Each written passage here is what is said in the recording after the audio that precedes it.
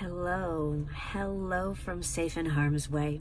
We hope that this video finds everyone having a great day.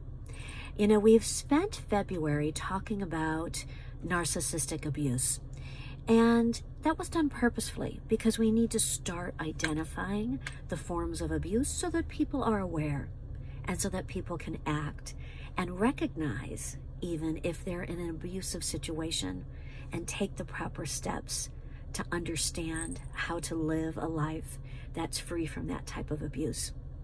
And we're going to still keep providing content for that because it's important. But we're coming up on spring, and we're coming up on new beginnings. And at Safe in Harm's Way, we've got a few team members where March is a pretty significant month. We're talking months where there's anniversaries of having escaped abusers, and there's anniversaries of having been woke to the most ugly of things, but then started the beauty and the healing, and up pops beautiful outcomes from ugly stench. So sent out a message, and I received back from our fabulous Rebecca ideas on the next content, what we're going to provide. And in her most beautiful way, she provided me almost 3 years worth of monthly themes because she's fabulous. So we're working with the team, and we're going to announce that March brings rebirth and renewal.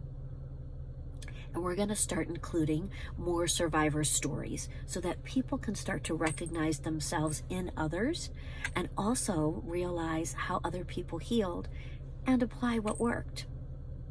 So if you would like to share your story, please send us a message. You just need to reach out to info@safeinharmsway.com, and everything will come directly to us, and we're going to start publishing those stories.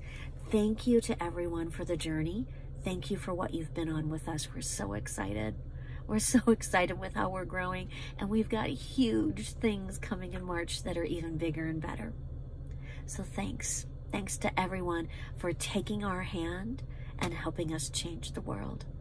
Peace, love, blessings to you.